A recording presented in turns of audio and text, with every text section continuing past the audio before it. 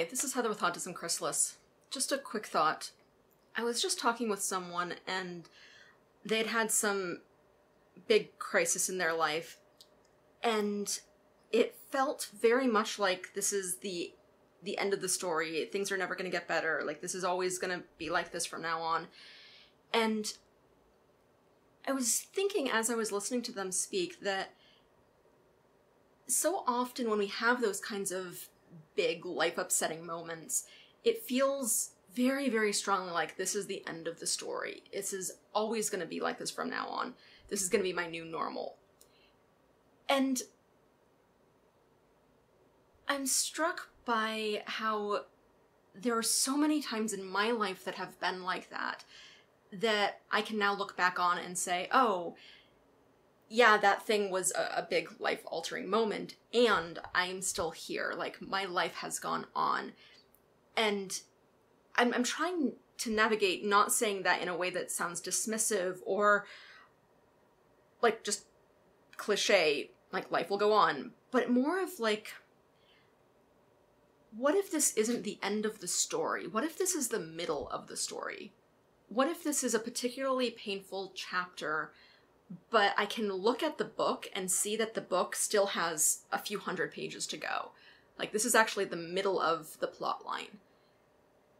And when I'm reading a book like that, and there's a really, really hard part in the middle, sometimes I'll scan through, like, I'm not actually reading ahead in the story, but I'm just sort of looking to see, okay, this character's name comes up later in the book, like, they didn't die off, there's still more story to go. And so I know that even though it's really, really hard to read right now, there is more. And I'm wondering if there was a way for us to know that.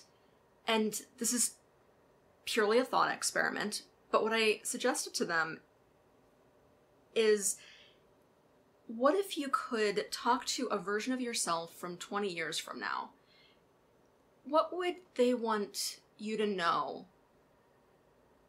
Okay, they can't tell you what's happened since then because there's rules about time travel and influencing the past and all that kind of stuff. So you can't actually know how this turned out, whether it worked out okay or not, whether the other person changed their mind or not, whether something happened to reverse this. Like, you can't, or something happened to make it all better a week from now. Like, you can't actually, that version of you in the future can't tell you those kinds of details, but they can tell you something. Like,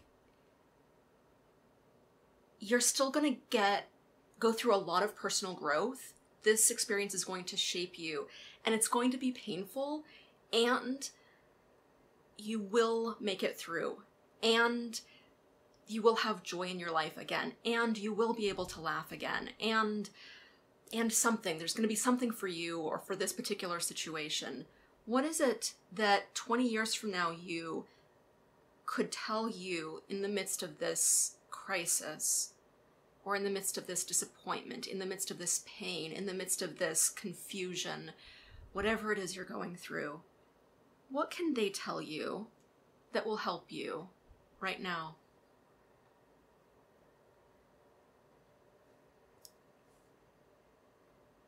So, that's just my thought.